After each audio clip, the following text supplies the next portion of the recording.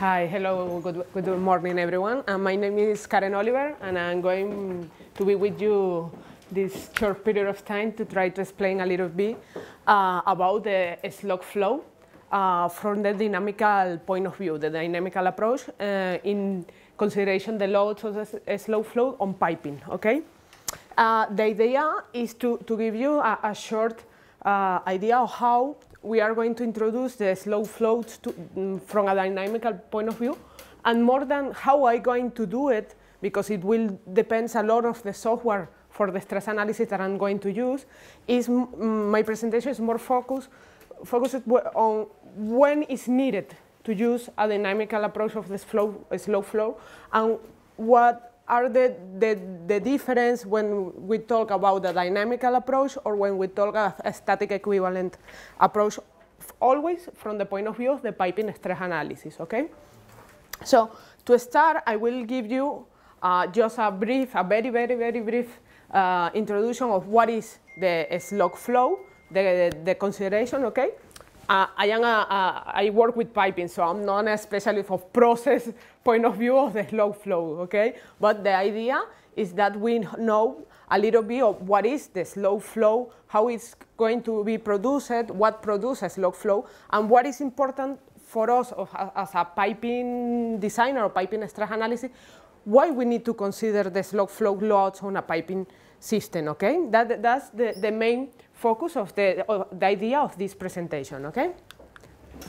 So when we talk about, we have some trouble with the software with the presentation, and in some cases the letter has been resized, and we have a little bit here, okay, of the problem at the bottom. So, but you have printed all the information of the presentation, okay? So, here it is, sorry. Okay, so to give you an idea what is the slug flow, okay?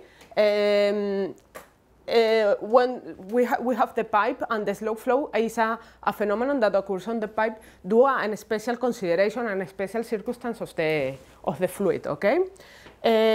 So what we are going to have is, due to some scenarios, the density of the fluid that goes through the pipe will change, okay? And we have different flow patterns on all the pipes. These flow patterns will change the equilibrium of all the fluid, okay? And we are going to have a mix on the fluid, okay? We have a mixing of liquid and gas, okay? So what we are going to have what we call two-phase flow, okay? And this change, all the equilibrium of the flow will generate a change on the pressure of the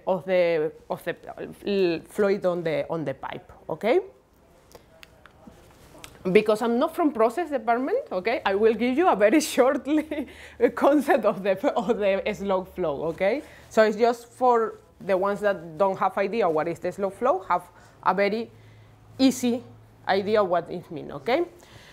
The problem is that when we have all this change of pressure on the flow pattern, can generate different flow patterns, not only the slug flow, okay? So it's very difficult for the process department to identify exactly which is the exactly pattern of the flow, okay? And especially the conditions of velocity, density of liquid, density of gas, and the proportion of the gas and the liquid on the pipe, okay? That's the main point of the difficulty to consider the slug flow, even for process or even for us as piping, okay?